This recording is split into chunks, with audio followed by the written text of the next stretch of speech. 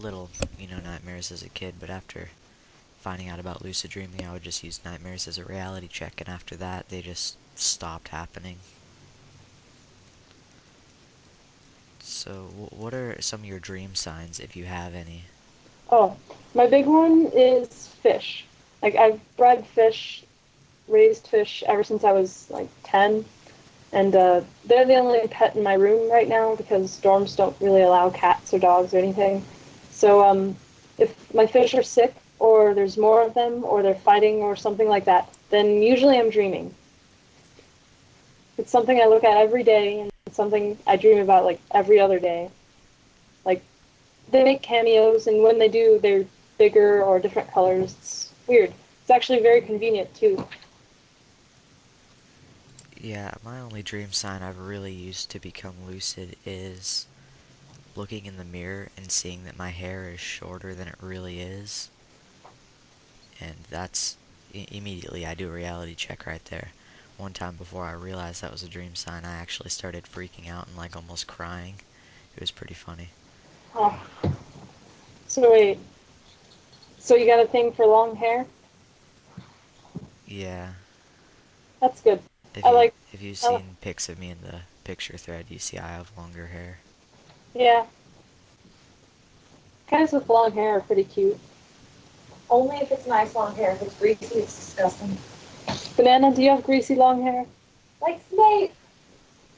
At the moment I do, but I'm gonna take a shower right after this interview anyways. Okay. So, what was your favorite lucid dream, or a few of your favorite lucid dreams? Hmm. Well, I had this dragon that I used to summon, and once we went to, like, it started out as a depressing type lucid dream because, like, certain dream characters were, like, picking on me and stuff like that.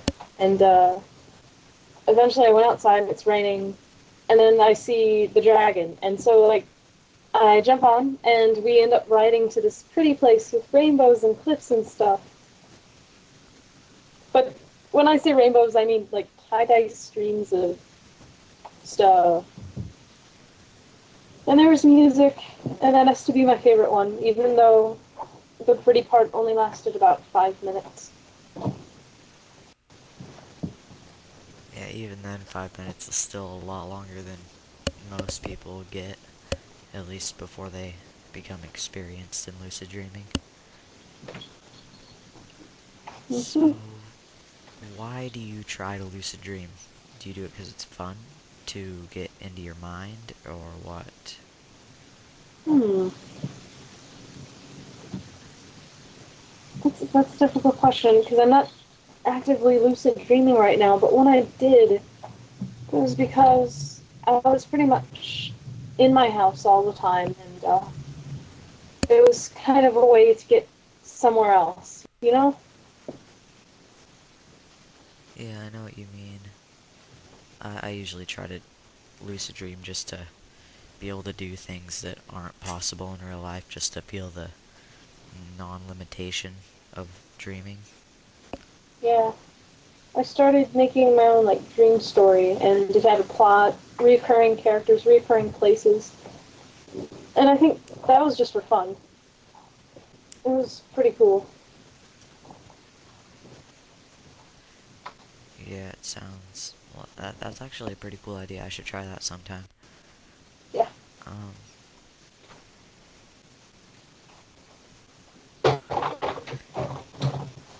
how big do you think your lucid count is? Somewhere over 100, but I've been going for like 2 years, over 2 years. Mine's probably somewhere around 100 to 200, because before I joined DreamViews, I'd never write down my dreams, so I'm sure I'd had countless before that. Yeah. Um, how is your recall? Hmm. Well, again, right now I don't write much. I usually remember dreams only if friends were involved, and but usually when I'm in practice, I can remember 2 a night, like 2 full REM periods, and they're very vivid. Like, it'll take me anywhere from 10 to 20 minutes to write down a dream if I remember all of it. And it can span, like, as much as 3 pages front and back in my journal, but right now it's like half a page, just basic plot things. I don't have much time in the morning anymore. Yeah, neither do I. Ever since school started, I've just been writing down a few keywords and then writing them down during school or when I get home. Oh yeah, first hour class, I do that too.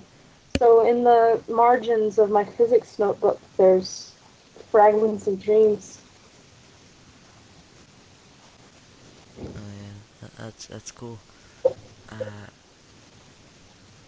Okay, one question just for all the people out there who think they don't need a dream journal. Do you recommend a dream journal?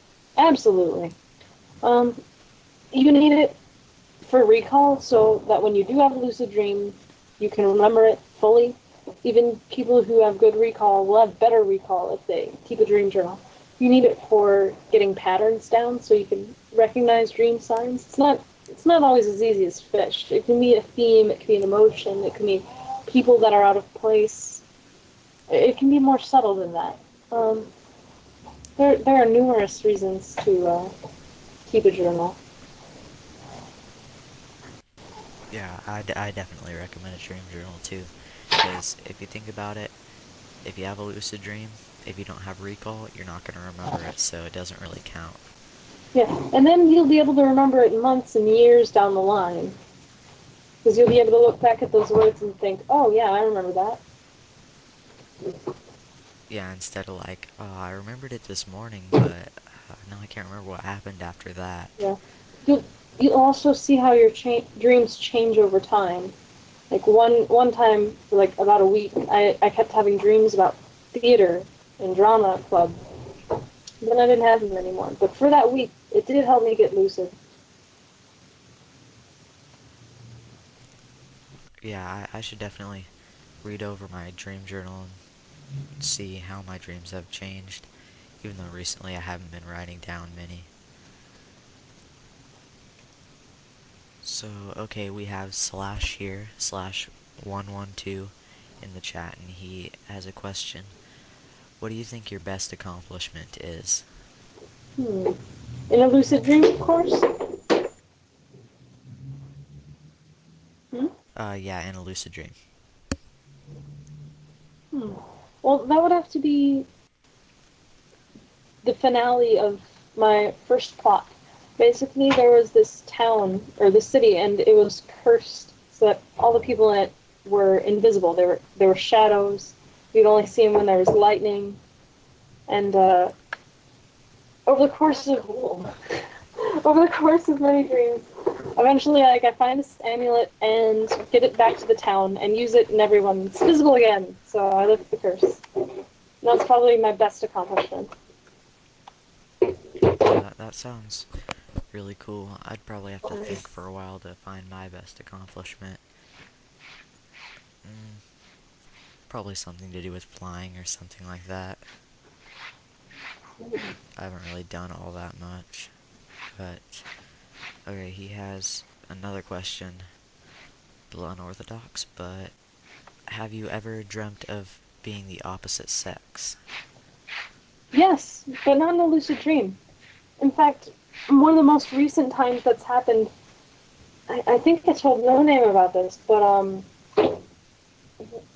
another dream character realized that I was dreaming, and suddenly the perspective switched to this dream character, and it was a guy around my age, just a couple years older, and he was walking in the woods. He realizes, hey, wait, this is all a dream, but it's not my dream, it's someone else's. It was weird.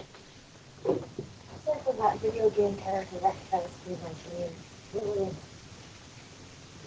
Oh, that's gotta be pretty trippy. You know, I don't think I've ever dreamt of being the opposite sex. That'd be kind of hard, actually, to comprehend when you really think about it.